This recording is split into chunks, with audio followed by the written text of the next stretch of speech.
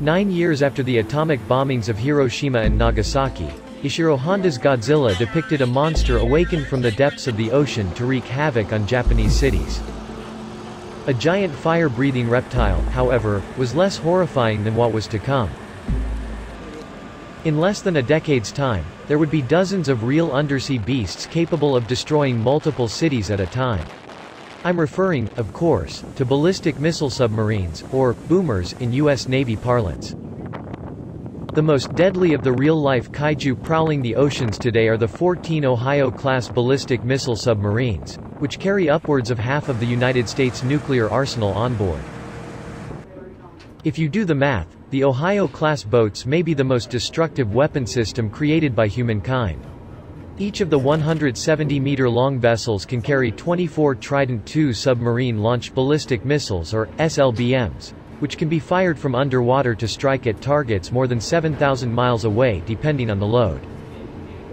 As a Trident II re-enters the atmosphere at speeds of up to Mach 24, it splits into up to 8 independent re-entry vehicles, each with a 100 or 475 kiloton nuclear warhead. In short, a full salvo from an Ohio-class submarine, which can be launched in less than 1 minute, could unleash up to 192 nuclear warheads to wipe 24 cities off the map. This is a nightmarish weapon of the apocalypse. The closest competitor to the Ohio-class submarine is the Russia's sole remaining Typhoon-class submarine, a larger vessel with 20 ballistic missile launch tubes.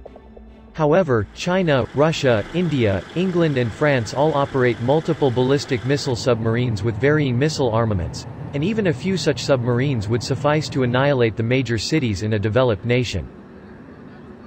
What possible excuse is there for such monstrous, nation-destroying weaponry?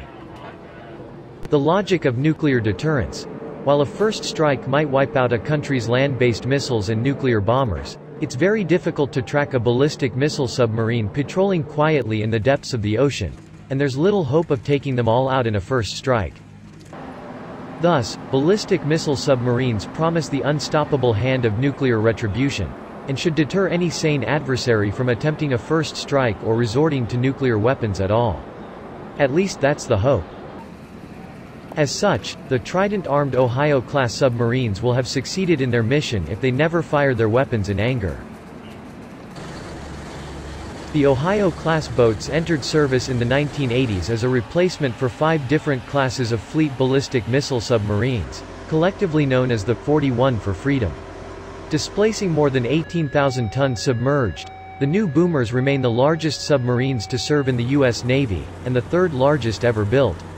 With the exception of the Henry M. Jackson, each is named after a U.S. state, an honor previously reserved for large surface warships. In the event of a nuclear exchange, a boomer would likely receive its firing orders via very low-frequency radio transmission. While a submarine's missiles are not pre-targeted, like those in fixed silos, they can be assigned coordinates quite rapidly. The first 8 Ohio-class boats were originally built to launch the Trident I C-4 ballistic missile, an advanced version of the earlier Poseidon SLBM. However, by now all of the boomers are armed with the superior Trident II D5 ballistic missile, which has 50% greater range and is capable of very accurate strikes, which could enable them to precisely target military installations as a first strike weapon. Ohio-class submarines also come armed with 4 21-inch tubes that can launch Mark 48 torpedoes. However, these are intended primarily for self-defense. A ballistic missile submarine's job isn't to hunt enemy ships and submarines, but to lie as low and quiet as possible to deny adversaries any means of tracking their movements. The submarine's nuclear reactor gives it virtually unlimited underwater endurance and the ability to maintain cruising speeds of 20 knots, 23 miles per hour, while producing very little noise. While other branches of the military may be deployed in reaction to the crisis of the day, the nuclear submarines maintain a steady routine of patrols, and communicate infrequently so as to remain as stealthy as possible. Each Ohio-class submarine has 2 crews of 154 officers and enlisted personnel, designated Gold and Blue, who take turns departing on patrols that last an average of 70 to 90 days underwater, with the longest on record being 140 days by the USS Pennsylvania. An average of a month is spent between patrols, with resupply facilitated by 3 large-diameter supply hatches. Currently, 9 boomers are based in Bangor, Washington to patrol the Pacific Ocean, while 5 are stationed in Kings Bay, Georgia for operations in the Atlantic. The end of the Cold War, and especially the Strategic Arms Reduction Treaty, resulted in the downsizing of U.S. nuclear forces. However, rather than retiring some of the oldest boats as originally planned, the Navy decided to refit 4 of the 18 Ohio-class subs to serve as cruise missile carriers to launch conventional attacks against ground and sea targets, starting with the USS Ohio.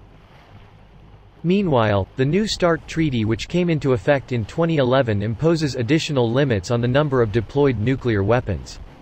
The current plan is to keep 12 Ohio-class subs active at time with 20 Trident IIs each, while 2 more boomers remain in overhaul, keeping a total of 240 missiles active at a time with 1,090 warheads between them.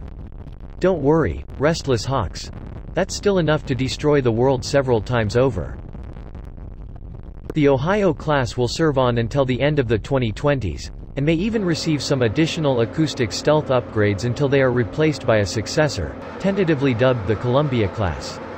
With estimated costs of $4–6 billion each to manufacture, the next generation boomers may be fewer in number and will use new reactors that do not require expensive overhauls and refueling, allowing them to serve on until 2085.